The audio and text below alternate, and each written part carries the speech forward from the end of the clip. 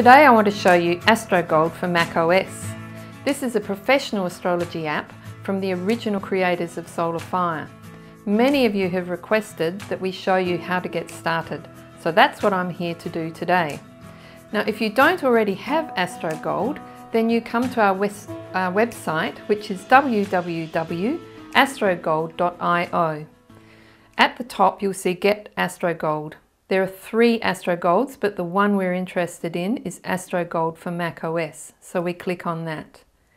You will then see that lots of information comes up and you can read through that at your leisure. If we scroll through to the bottom, you will actually see some handy things like the online user's manual, which is very handy if you want to know how to use the app. But we've also got download a demo, so you can demonstrate this on your computer before you actually purchase, or you can go straight to buy now or buy as a gift. You also have the option of some extra professional reports if you want to take the original calculation program does have interpretations, but you can get professional ones as well that are illustrated and great to give to clients. Once you've purchased Astro, it will come up on your screen once you've activated it with this little icon here, and we just click on that and it opens up. And this is your opening chart screen. The first thing you want to do is create a new chart. So you'll see all these options up here, but new chart is actually under select. So select, new chart. We then enter in the details. Let's do Prince Harry for today's example. Prince Harry, born on the 15th of the 9th, 1984 at 4:20 p.m. in London. Now if you tab through, I'm hitting tab, it will actually bring up the longitude and latitude for you automatically. We specify male. If we're wanting to do a synastry chart or something later, that can be very handy.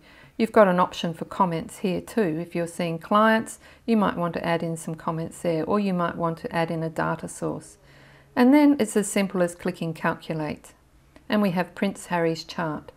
There are obviously different wheel styles, but this is the one I've chosen today because it looks pretty. Now there are other things that you can actually do to this chart, and one of the things if you're beginning in astrology that you might want to do is look at interpretations, and you'll see up here the Interps button, which we click on, and you'll see an introduction for Prince Harry, something about his moon. He of course, like many members of the royal family, has got degrees of Taurus in his chart. So the moon's in Taurus, and there's an interpretation. You can scroll through and you can see different aspects and different interpretations. Under subsidiary chart, we have further options such as secondary progressions, solar arc directions, solar return, lunar return, and if you've got 2 charts, at the moment they're grayed out, you can do your composite and your relationship Davison chart and your composite midpoint. So they're the options that you have to do as charts.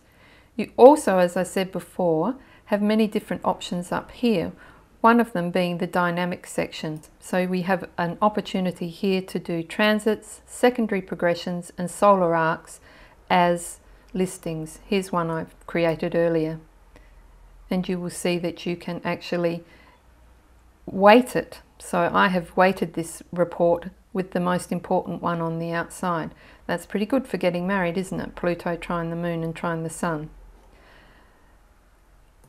Other options you'll find here under Astro Sheets, which are basically our pages with extra information. You can do midpoint trees, essential dignities, which is one of my favorites. Another favorite of mine is for Daria, and stars. This is a recent addition, so being able to look at the stars and their aspects to the natal chart.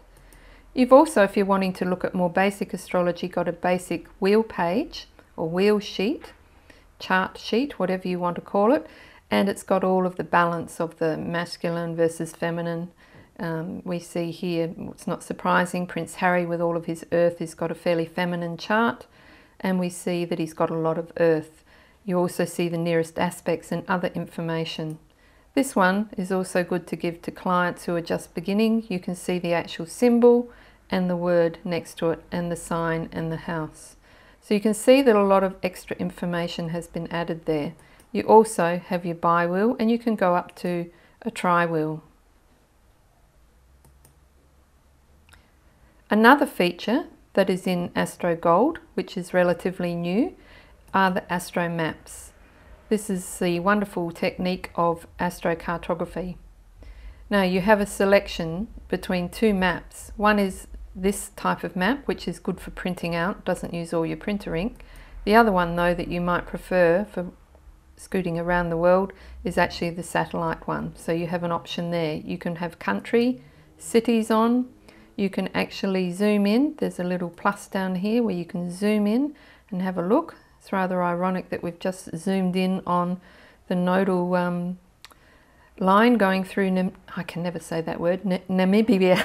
Maybe we weren't. No, I can't say it either.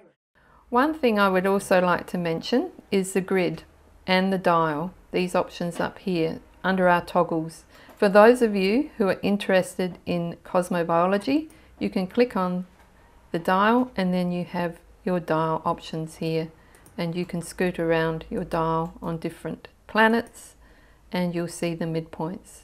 This is a very brief introduction to this complex subject, but I'm just giving you an idea of the different options that you have. And of course you've got your aspect grid here.